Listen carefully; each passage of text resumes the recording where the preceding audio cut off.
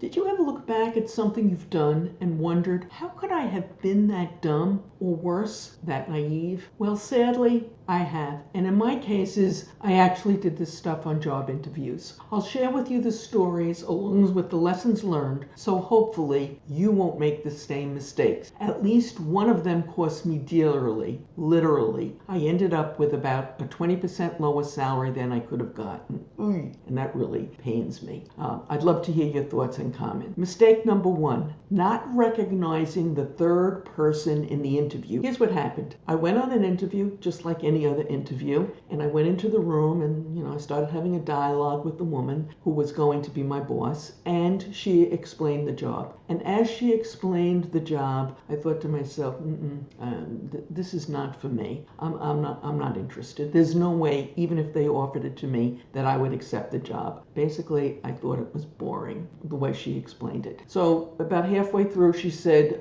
do you have any questions before I continue with the second part of explaining what the second part of the job would be? And I said, no. I said, I don't have any questions. I said, but you know what? This job isn't for me, and I don't want to waste any more of your time, so I think I should leave now. And she agreed I should leave, and off I went.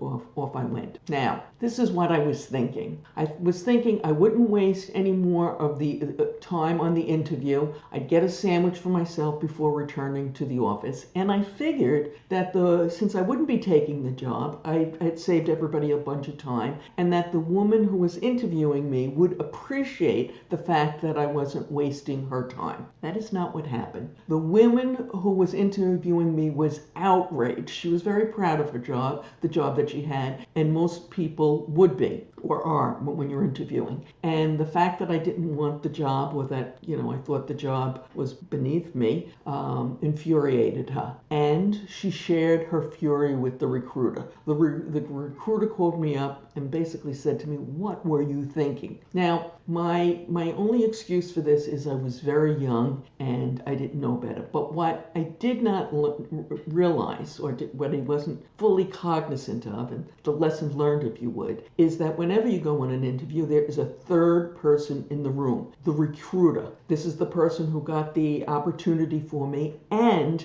this is the person whose livelihood depended on not only me landing that job, but on me taking it. And she was interested in getting additional referrals from the company that I was interviewing with. And I'm sure the company thought, if this is the kind of candidate they send over, then we'll look someplace else. So lesson learned. I should have just sat there. I should have been polite. I should have listened. I didn't have to be outstanding. And then I could have gone back, told the recruiter, no, I'm not interested. And then if they wanted to interview me again, she could have said something polite, like the candidate has taken another job. So when you're in an interview, remember, it's not just you're representing, but you're representing the recruiter as well.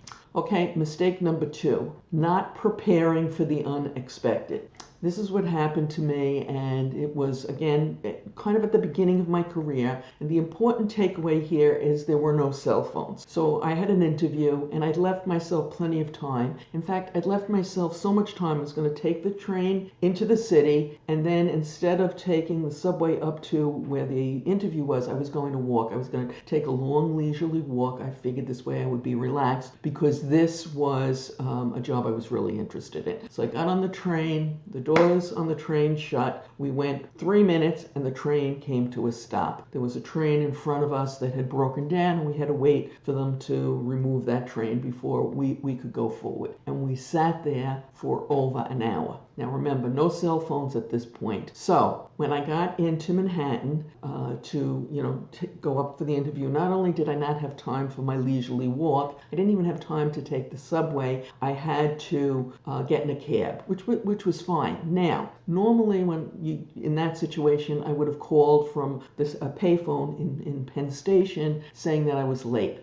but I had no telephone numbers with me. Now, today, you'd have a cell phone. You could have called from your cell phone. Even if you hadn't brought the phone number, hopefully you would have been able to find it, but not preparing for the unexpected. So when I got there, the interview that had been planned, I was going to spend a certain amount of time with the guy in HR, and then he was going to take me up to talk with the person who would be my boss, so when I got there, I was so late. he was furious with me. The HR person didn't have time to interview me, and so I went right to the person who was going to be my boss. Now, my thinking, clearly it never occurred to me until they announced on the train that it was delayed, that it might be late, that it might be that much late, and that I might have to contact someone. So expect the unexpected. Lessons learned, you can probably figure this out. While this is much less likely to happen today, there are other things that can happen. So you want to make sure you always have contact numbers that are easily accessible. You don't want to have to try and start making 4 phone calls to get somebody to look in your email, etc.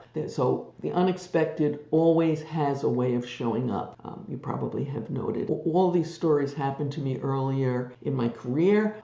Thankfully, I got a little better at interviewing with age, and especially given mistake number 3, and that is revealing too much. And this is what happened to me in that particular situation. I had a number in my head of a salary that I wanted.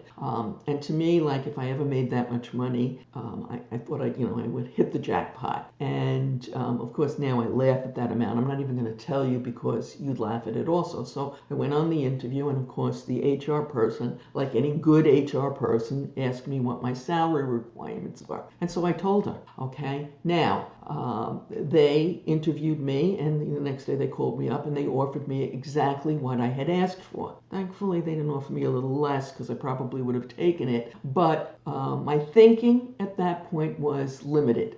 It never occurred to me that they might actually be willing to pay more than I was looking for, or that they might have tried to talk me down, which thankfully they didn't. So lessons learned, there are much better ways to answer this question than blurting out the number, even if you know what it is. In fact, I believe that this issue is so important that we did a short video on the right way to answer this question, which you can watch right now using the link that has appeared on your YouTube screen and is in the description. Good luck.